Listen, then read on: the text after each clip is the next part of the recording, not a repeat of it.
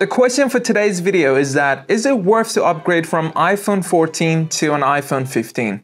Let's get into it. So in today's video, these are the things that I will be going through. Make sure you watch the full thing so you don't miss out anything important. Let's start with the design and the build quality. When it comes to the iPhone 14, you got aluminium on the side and also glass front and glass back, or as Apple would like to call it, the toughest glass on planet Earth ceramic shield, which you can easily crack or scratch. Make sure you get that Apple Care and that glass protector. Besides that, when you compare it to an iPhone 15 is also aluminum on the side and ceramic shield on the front. When it comes to the back, the glass on this generation is a matte finish, so you get that pro finish compared to the 14 series, which is a fingerprint magnet, and it kinda used to annoy me. And throughout this video, I was just cleaning it like a maniac. While with the 15, I did not even touch it. The only part that I cleaned was the front screen, and that's it. When it comes to the comfort, it's so funny, but I prefer the 15 over the 14. It feels so light. The shocking part is that they're the same weight. My guess is that because Apple has curved the edges and it feels really comfortable in the hand, it feels lighter and thinner. But I was so shook when I weighed them. They're literally 172 grams, and I did not expect that at all. Both of these phones are IP68 water resistant, so that means they're splash proof and they can go up to a few meters down in water. But be really cautious, because I've seen iPhones getting water damage even though they're IP68. When it comes to the buttons on these, they have the same exact button placements, and also you still have the mute switch on this one, unlike the Pro series, which has action button on it.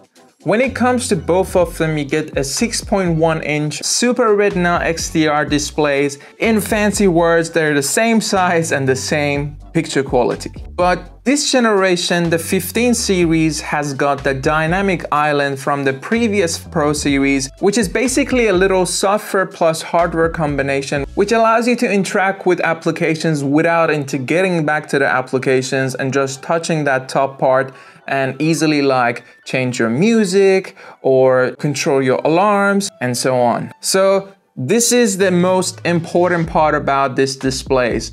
The brightness. The brightness has changed massively. During my camera testing, I could not see the iPhone 14 at all. I was doing the camera testing under the direct sunlight. iPhone 14 was heating up, and also the brightness was dropping and dimming as it was heating up. Talking about heating up, a lot of people are angry about the 15 series heating up. I've had zero issues with heating up. If anything, from my experience, the 14 series was worse when it came to heating up. I never took my 14 Pro out of the case. I clearly remember the first time I held my 14 Pro while it was charging, I felt like my hand was burning. When it comes to the 15 or the 15 Pro, didn't have that issue. While I was doing the camera testing, I experienced the same thing. So the 14 was heating up while the 15 was completely fine. The brightness, I'm pretty sure, was at 2000 nits. When it comes to the resolution, they have the same pixel density. You get the same True Tone technology and also the same P3 color gamut. Now let's do a quick speaker comparison.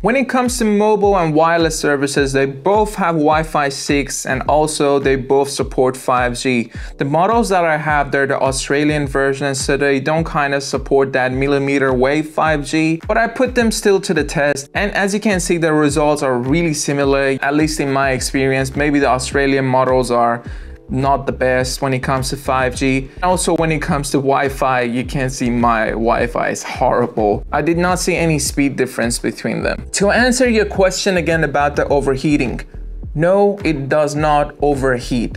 It heats up like any other phone would, but it does not burn your hand. I assume some of these people have faulty phones. Maybe the environment that they're in is really hot. In my case, I did a camera test in a really hot day and the 15 was completely fine, while the 14 was struggling. Sorry to interrupt you. I know you really want to go back to the video, but can you please subscribe and comment which phone you like? Because I want to quit my 9 to 5.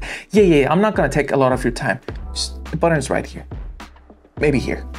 I don't know. I don't know where YouTube is placing it. And comment, please. And like, please. Thank you. So the iPhone 14 runs on the A15 processor, while the iPhone 15 runs on the A16 processor, same as the iPhone 14 Pro. And this is just a Geekbench test, which is for nerds like me, that gives us a benchmark on how much it has improved over the last generation.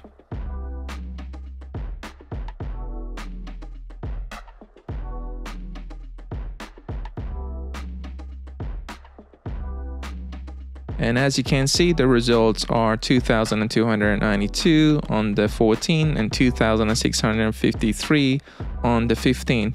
I know it's not a massive jump, but look, a normal user won't feel the difference between it. And now I'm gonna be doing the 3D Mark test. This is gonna put the graphic to the test.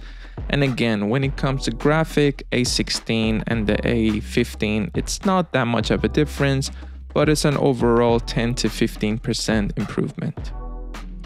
So when it comes to the camera quality, this is the biggest jump in the normal series for the camera section. I say that because it goes from a 12 megapixel sensor to a 48 megapixel sensor, which is as good as the 15 Pro series. And because of that 48 megapixel sensor, now you have a 2 optical zoom option, which the 14 doesn't have. So if you wanna zoom in on the 14, the 2x is basically digital zoom, while the 15 is basically cropping in on that 48 megapixel and giving you another 12 megapixel photo, but at a lossless type of quality. Let's look at some samples. You let me know which one you like, then I'll talk about them. So what I realized is that Smart HDR5 is one of the biggest things that has happened to the 15 series. So like the sky is not too bright like you see in this photo, and it has tried to fix that part. When it comes to daylight, you won't see much of a difference unless you zoom in.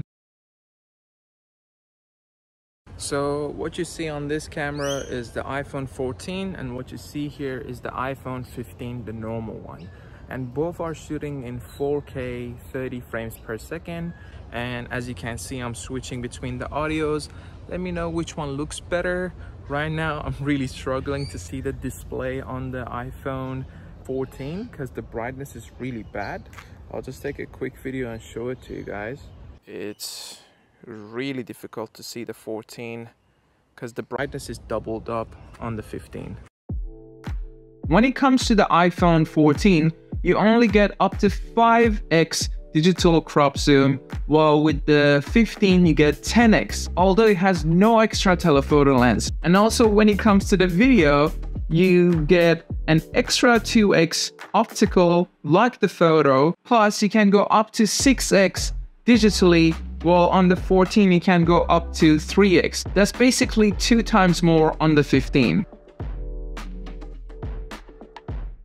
So when it comes to cinematic mode, the iPhone 15 has a 1x and a 2x range, while the normal 14 is just 1x. Let me know which one looks better. Also, I'm gonna be doing a weird test. I don't know which one is doing a better blur between my fingers. This is the test that I do with cinematic mode, but yeah. Is the 14 better or the 15?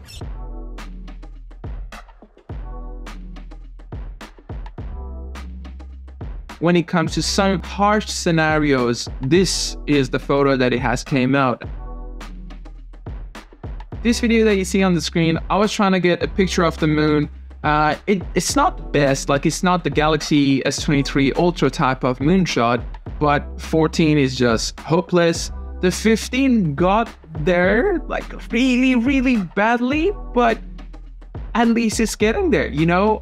A win is a win. Like you see, and at least you don't see a little dot in the sky, but it tried, you know? I'll give it a win when it comes to that. So is it worth the upgrade? I can easily say this is the best upgrade to the normal series. From the build quality to the 48 megapixel camera to the bright display and also with dynamic island. And let's not forget about the USB-C. Yes, it's actually useful. Not the fastest, but it's useful. If you're coming from anything from 14 or before, you would enjoy this phone a lot. And I even say 14 because if you own the 14, you basically had a 13. So if you want to upgrade, go ahead. This is a great phone. If you enjoyed this video, make sure you subscribe down below and let me know, would you upgrade to this phone? A lot of people in my previous videos have said that they're not gonna upgrade from their 13 Pro Max to any of these series, which I'm shook. So I would like to know your opinion. So please make sure you subscribe and you like, and I'll see you in the next video. Please subscribe. Guys, can you please subscribe so I can quit my 9 to 5, please? Thank you.